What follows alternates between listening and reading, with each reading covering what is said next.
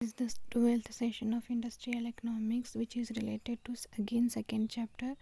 And in this theory in this session I am going to discuss about the Weber's theory of industrial location.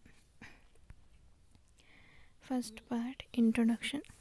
An economist of Germany called Alfred Weber has developed a theory of industrial location.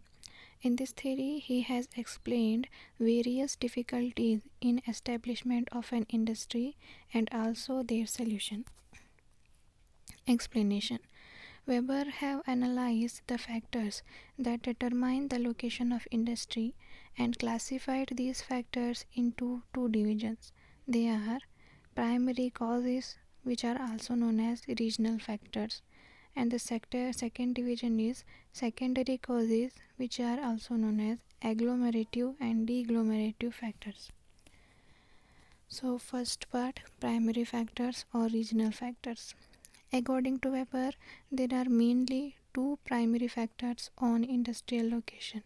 These factors are transportation cost and labor cost. So transportation cost. Assuming that there are no other factors that influence the distribution of industry except transportation cost, then it is clear that the location of industry will be pulled to those locations which have the lowest transportation cost. The key factors that determine the transportation cost are the weight to be transported and the distance to be covered. Weber lists some more factors which influences the transportation cost, such as the type of transportation system and its extent to use. Next one, the nature of region and kinds of road. Next one, the nature of goods themselves. So next one, labor cost. The existence of differences in labor cost led to an industry to deviate from optimal point of transport orientation.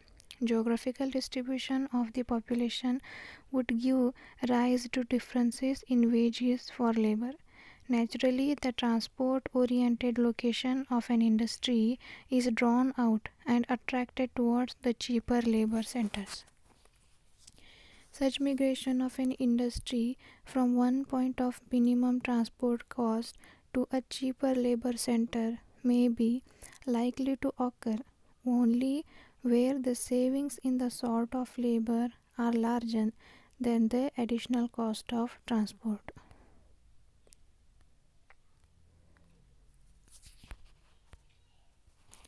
Secondary causes or agglomerative or deglomerative factors are: so first one, agglomerative factors.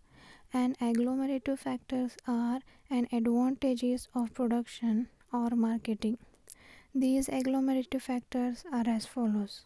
First point, large number of laborers would be available in the areas of industrial centralization. This is the first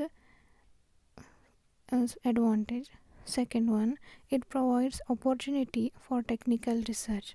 And third, it will lead to development of banks, insurance companies, transportation, etc.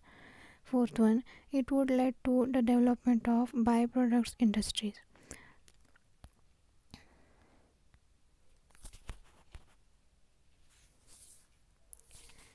These are the some advantages or agglomerative factors. The second one, deglomerative or disadvantages factors are as follows: increase in wage rate, increment in rent, increment of tax rate, increase of prices of land, problem of livelihood.